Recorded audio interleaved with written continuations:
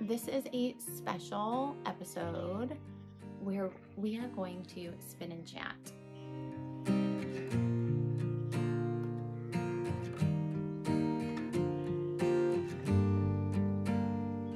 Hello, fiber friends, and welcome to my little corner of YouTube / corner of my bedroom. My name is Kristen, and I am coming to you from sunny Florida, where it is summer every day. No, it's really not. It gets chilly in the winter. We have lots of rain. It's not all blue skies and sun, but it is very nice outside today. If you are a returning viewer, I'm so happy that you have enjoyed our time together this year. And if you just stumbled upon this video, welcome. I hope you enjoy your time here. And if you do, go ahead and click that subscribe button, because rumor has it that's a good thing here on YouTube. I'm a new YouTuber. I don't really know much about it other than watching tutorials. I'm new to the whole podcast thing, and I know they've been around for a while, but I didn't really find knitting podcasts until the end of last year, beginning of this year. So this is a whole new world for me. So this channel is, we chat about spinning and knitting with their hand spun. I do a monthly vlog where we just chat about what I've been working on, what maybe I'm knitting on with my hand spun, mainly all things fiber. So this is a special episode where we are going to spin and chat, and I'm going to answer some of your questions, because there have been some of you who have asked questions in the comments, and quite a few of you have found me on Instagram, which my Instagram is Stitched Vintage, if I didn't already say that. And I've gotten quite a few DMs asking different questions. So if you have questions, ask them here on Instagram, however you see fit, and maybe this can spin and chat. Q&A can become a thing. I think it'll be fun. It'll be a nice intentional time to set aside and really get some spinning done. So first things first, my wheel. What am I spinning on? I am spinning on a Spinolution Echo with the 4-ounce accelerator. I love this wheel. It's not the fanciest. It's not this piece of artwork spinning wheel, but for me, this is the perfect wheel, and I don't have any need for any other wheel. It is my second wheel. So my first wheel was a Spinolution Bullfrog, and I loved it. I wanted something that could go faster. So in searching, I found the Spinolution Echo with the accelerator. So on this specific wheel, the lowest ratio is 8:1. So I can spin 8:1, and I can spin all the way up to 40:1. So if I'm on 1:40, every one full treadle, my flyer will spin 40 times. That is insanely fast, and I have yet to find anything to spin that fast. I think it's a great beginner wheel. It's just so simple. There's no oiling. There's no real maintenance to this wheel. I think whatever wheel you choose, you're going to spin on it, and you're going to get used to it, and you will be able to spin a good yarn on it. I like the tensioning, basically. I find I can get the perfect tension for me. When I've sat on other wheels, the tensioning just gets finicky. And if something is moved, or, it's for me, the tensioning system on this, the easy bobbin on and off. I mean, if I want to switch out bobbins, it's that simple. And then it just pops right back on. Everything's magnetic. It's so simple. I can do it with one hand. So that is what I'm spinning on. Again, for me, it works. I like the simplicity. That's my wheel. This is what we're spinning on. And I'm spinning some Rambouillet. This is the color Golden Wheat, and it is created by LCB. I'm gonna pre-draft out.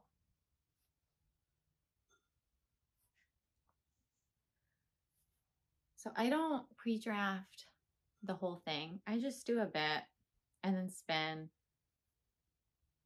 and then do a bit more. Okay, so we're ready. All right, question number 1 was, I wrote them down, how to spin a more consistent yarn. Practice. I will say my number 1 tip for spinning a more consistent yarn is to spend 15 minutes a day at your wheel. A TV show in the evening, watching a movie with the kids, spending 15 minutes just at your wheel. And you will find after a few weeks, your spinning is getting more consistent. Taking classes is something else. There's lots of classes on spinning. I've not taken any of the ones on Craftsy, but I've heard great things. School of Sweet Georgia, I devoured all the spinning content on there. I'm a firm believer. It doesn't matter how many classes you take, how many videos you watch. You're not going to become a better spinner and create more consistent yarns without the practice. So 15 minutes a day. Things you can, watch for is distance of draft, making sure you're grabbing the same amount of fibers each time you draft, that your hands are drafting the same amount. I'm not pulling back this far one time and then, feeding that in and then just a little bit and then a lot. Like I'm keeping my distance of draft pretty much the same. They say, the spinning police say that your most consistent yarn is going to, and it's true, is going to be a short forward. But that's with practice. If you practice short forward regularly, that's going to become your most consistent, and you have the most control over your fibers within that draft. I'm spinning continuous back, and I get a consistent yarn. Is it perfect? No. Is any hand spun yarn perfect? It is not. So since I've been spinning continuous back for so long, I get a very consistent yarn. So keeping your distance of draft the same, no matter what. And trying, if I'm doing continuous back, I'm staying continuous back. I'm not doing this and then saying, okay, well, let's go short forward and then start short forward. Because that's going to change. So keeping your draft the same, keeping your distance of draft. How far are you spreading your hands apart when you're drafting? And I like continuous back because I like both hands to be moving. So both my hands are moving. I'm pulling back with my fiber hand just a bit, smoothing, smoothing, smoothing on. Smoothing, smoothing, smoothing on. It is, for me, the nicest way to spin. Okay, so that's creating a more consistent yarn. Practice 15 minutes a day. The other thing I will say is creating control cards. So you can, if you're like, okay, this is how thick I want my singles to be for the whole, because what happens sometimes, especially in the beginning, is you'll start maybe nice and thin, but by the time you get to the end of that spin, it's a bit thicker. And it's, well, how do I keep the end of my spin to look the same as the beginning of my spin? And that's where these control cards come in handy. So you can see those top 2 are the singles, and then this bottom one is my ply back. So I can stop spinning, hold my singles, and then grab my card, and then I put that between my 2 singles on it, and I can look and see, are we about the same? And we are. also pull some out, grab my orifice hook, put it in the center, and it will just drop down. You don't need an orifice hook for this. Like you can, I just find it distributes the twist much more evenly. So you can kind of see, okay, this is my plyback sample, and let's compare it to this plyback sample. Is the twist angle the same? Are we about the same? And the answer is yes. So we are on track. You can also buy a spinner's control card on Etsy. And they all look different. But there's something like this. And those little lines are actually grooves that you can set your yarn in. And you can say, okay, I'm spinning at about 30 reps per inch for my singles. And so then I can keep this by my spinning wheel. And as I'm spinning, I can stop and I can measure, okay, am I still at that 30 or am I getting thicker or thin? The more you spin, the more yarns you spin and the more yarns you finish, you're going to get an idea of what that yarn is just by looking at it. So I don't use this a whole lot. It's nice to have. It's nice to kind of compare all the different notes. Okay, this is what this is and all that. But I find this is my most helpful for spinning a consistent yarn. This is more of a tool to use to say, okay, if I want my finished 3-ply to be 12 wraps per inch, what do my singles need to be? And then using this tool, okay, my singles need to be this, let's get there. And then once my singles get there and I do like my ply back and I've sampled and that's what I want, then I can create this. And we just go from there. This is my most used tool. I also save them. I have last year's, but they're over there. This is this year's. I just stamp on them. This is super simple. I shared this on Instagram. The outside is just a packaging that I had and I just cut up and repurposed. So this was the top of the package and I just cut it and used little loose leaf rings. So if I am spinning mainly bigger projects, you know, if I'm spinning a sweater's quantity or something that maybe is going to take a long time, I tend to get distracted. So I'll start spinning, and if it's a big project, then I'll move to something else and spin something else and come back to it. So these make it really easy because you can forget. You can forget, wait, what ratio was I spinning that on? How was I spinning it? What draft was I using? So then I can go back, oh, let's pull out that card. I can look, I can compare, I can do my ply back, all of that. So I highly recommend making your own. It's simple. It's just some cardstock. You can use index cards. You can use just cardstock that you've cut down. You can use like big manila tags. I know a lot of people use those large like craft tags. Those work too. Just something to where you can get your singles wrapped around and secured so you can compare it to your plyback sample, and then maybe some notes. What ratio are you spinning on? You know, what draft are you using? Things that if you have to recreate that yarn for a future project, you can come back and recreate that same yarn, right? Which leads us to spinning for a specific weight yarn. A few of you DM'd me about that.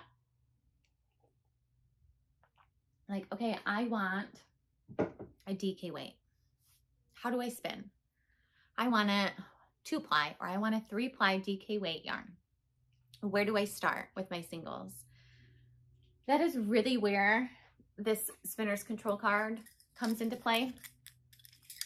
This has obviously the grooves and then the numbers. This is going to be backwards, but it will show you, and then you have all your weights down here.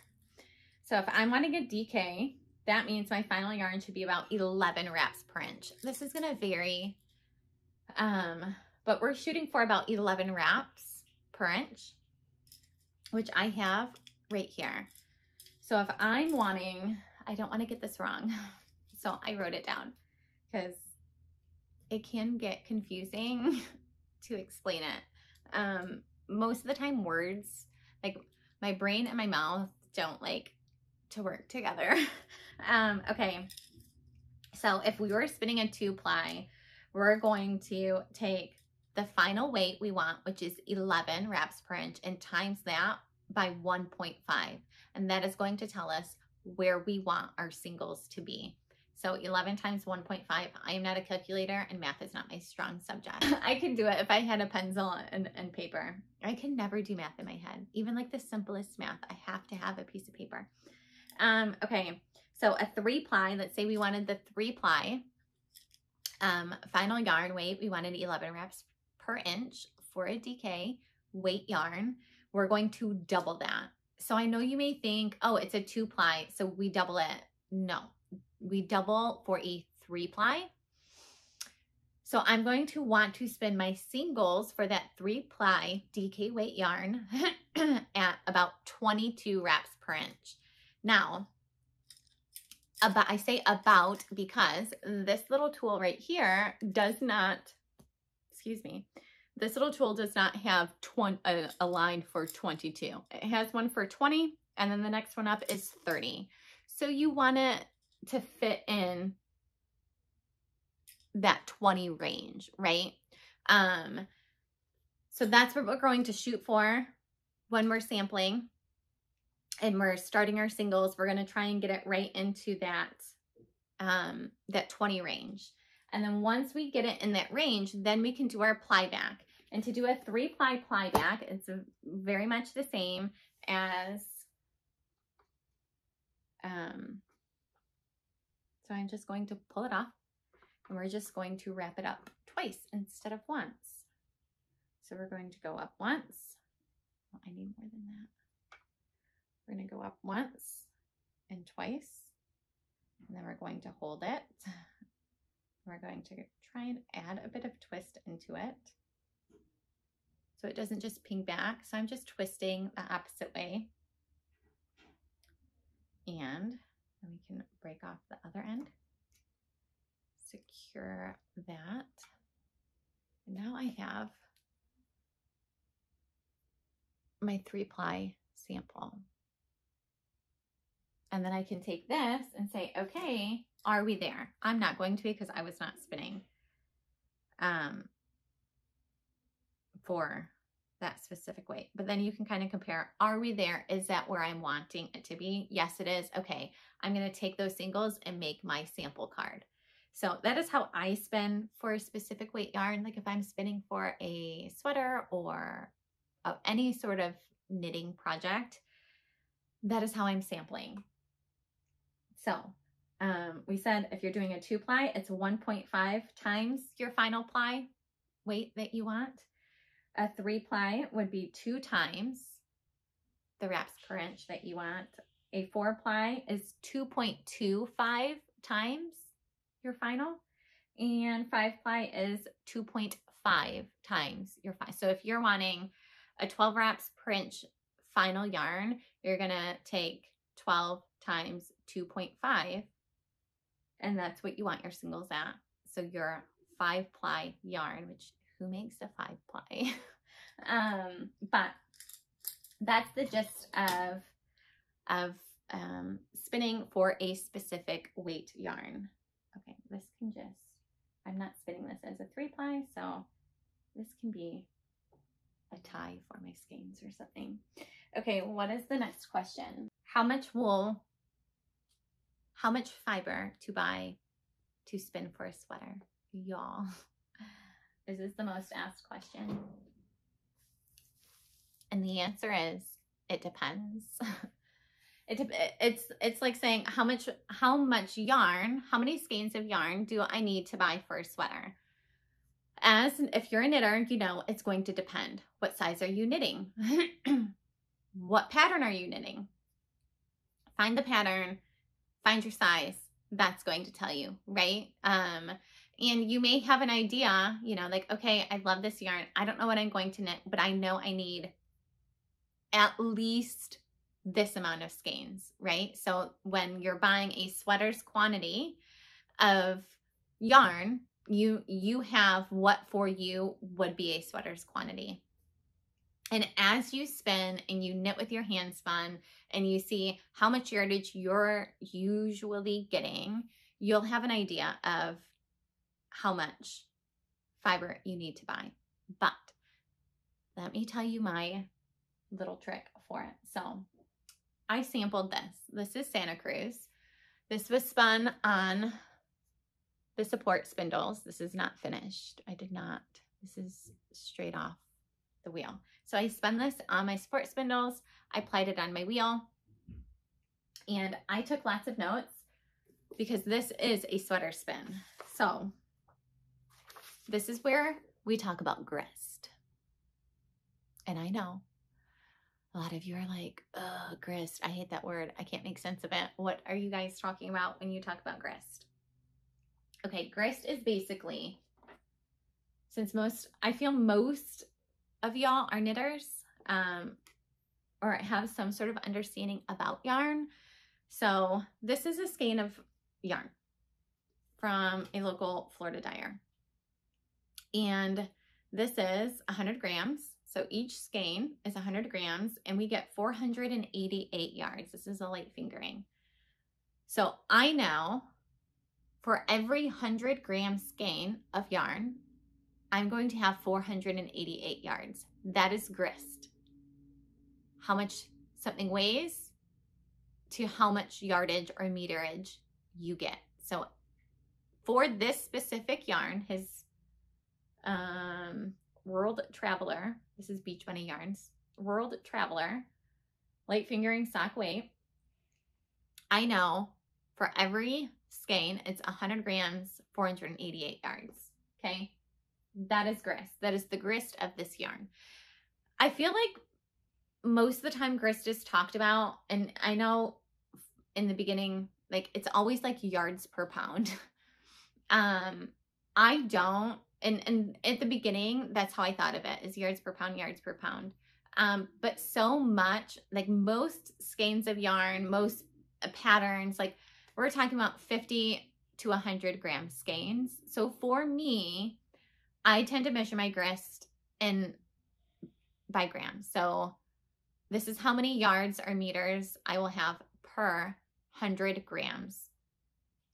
So if I'm spinning for a sweater, this Santa Cruz, again, support spindles, I applied it 22 to 1 on the wheel.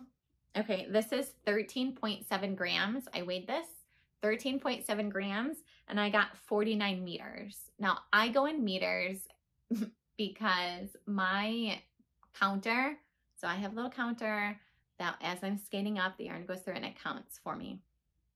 That's a meter counter, not a yard counter. So it's just easier. I look at that, I write that number down, and so I go by meters. So I have 49 meters. Now, if I wanted to see, okay, how much yarn do I need for a project? Let's say I want to knit the DRK Everyday Sweater. So I'm figuring out my grist for this. Andrea's DRK Everyday Sweater calls for a sport weight yarn. So I want a sport weight yarn, which is what this is. It measures about a sport weight. You know, when I'm looking at my spinner's control card, my finish yarn. Well, I mean, it's not finish, but we're about there. And so if I'm looking at 100 gram skein, okay, so this is 13.7 grams and I got 49 meters in my sample spin. So I'm going to take 100 grams, which is what I want to see. How much yarn will I get when I spin 100 grams? So I'm taking 100 grams and I'm dividing that by the 13.7 grams that this is. And I get 7.299, okay? So then I'm going to take my 49 meters and I'm going to times that by 7.299. And we get 357 meters per 100 grams. So I know if I spin 100 grams of this the same way I was spinning it, I'm going to have about 357 meters. Now I can look at my pattern, which is the DRK Everyday Sweater, and I can say, okay, this calls for for my size, 297 grams, and that is 895 meters. So the grist of the yarn that is called for is basically 300 grams is going to give you 900-ish meters of yarn in that yarn that it's called for. So I figure out my grist. So for 100 grams, I'm getting 357 meters.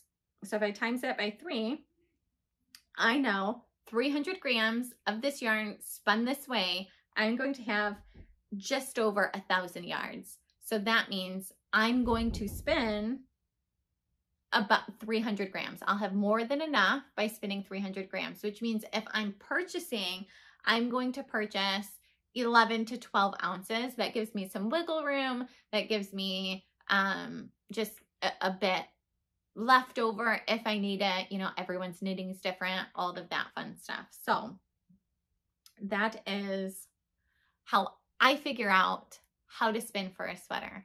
I know for me, I can, if I'm buying a sweater's quantity of wool, I'm getting a pound. I can, as you can see, like depending on it, I can, especially if there's color work or other stuff, you know, other yarns used in that sweater, I can get away with less. But if I'm buying fiber for in a sweater's quantity, I am buying 1 pound for me. That may be different for you. Just like I may need 6 skeins of yarn, whereas someone else may need 7 or 8 skeins of yarn, right? And that's their sweater's quantity. So this is why sampling is important. And this is why grist matters. It doesn't matter in the beginning when you're just trying to figure out how to actually make yarn. But as your spinning gets better, as your consistency improves, as you start to see, oh, hey, I could knit with this yarn, that's when you look at grist. Okay, how am I want to knit this sweater. This is the yarn it calls for. This is the weight of that yarn. This is the grist of that yarn. How can I take my fiber and make a yarn similar to then knit with it, right? That is why grist matters. It's why sampling 10 to 20 grams of fiber and then figuring out, okay, well, if 10 grams gives me this, 100 grams will give me this amount. And that is grist. I hope that made it more simple and not more complicated.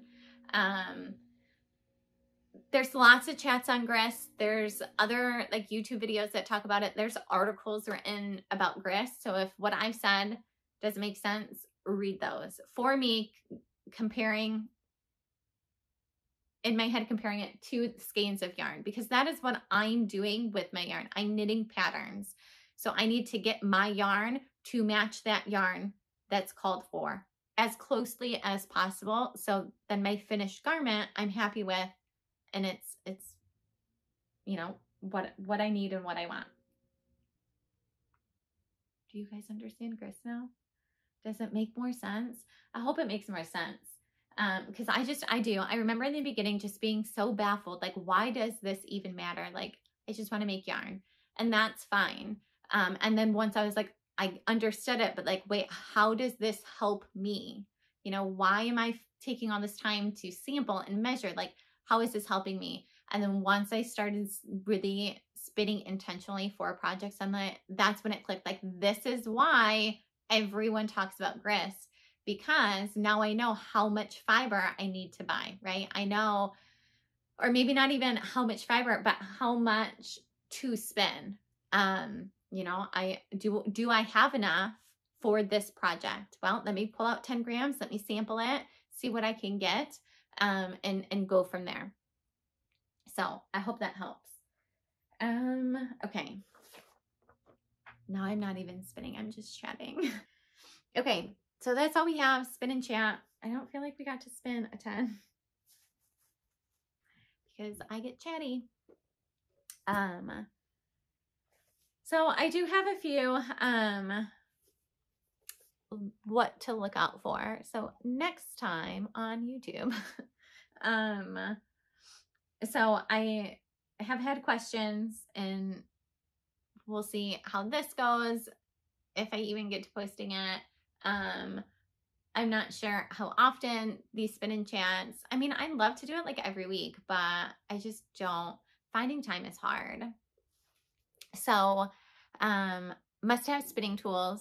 So someone has suggested doing a video on like must-have spinning tools. So I did make a list of what I deem must-have, and then nice accessories to have. They're not a must-have, but they do make spinning life awesome. So I have 5 must-haves and 5 nice to have. Wool versus plant fibers. So just the differences and the reasons to use one over the other in spinning. If you're interested in plant fibers, let's connect. I have a lot of plant fibers. I've not spun them a ton, and we can get kind of into that in a different episode. So if you're interested in learning about plant fibers or chatting or going on a little deep dive with me, let me know, because we can do that. What else do I have written down? Yeah, mainly plying. I've had questions about plying from spindles, plying from rested versus non-rested. Like there's been lots of chat about that, lots of questions. So thanks for joining me. Thanks for spinning with me. I appreciate it. I'd love to hear what you're working on. What are you spinning while we chatted today? Are you spinning for a project? Are you spinning just for fun? Are you new at spinning? Was any of this helpful information for you? Do you have any other questions? Let me know. Next week we can chat about either a tour through my spindles and just my thoughts on spindles, plying from spindles, and all that fun stuff. Or would you like to know, in my opinion, spinning must-haves? Top 5 spinning tools, top 5 spinning must-haves, and top 5 nice-to-have spinning accessories. What do you think? What do you want to chat about next week? I'm not making any promises, but hopefully I can carve out some time next week and we can spin and chat. I'm hoping this is off my wheel and maybe we'll be spinning something else. Goodbye, friends.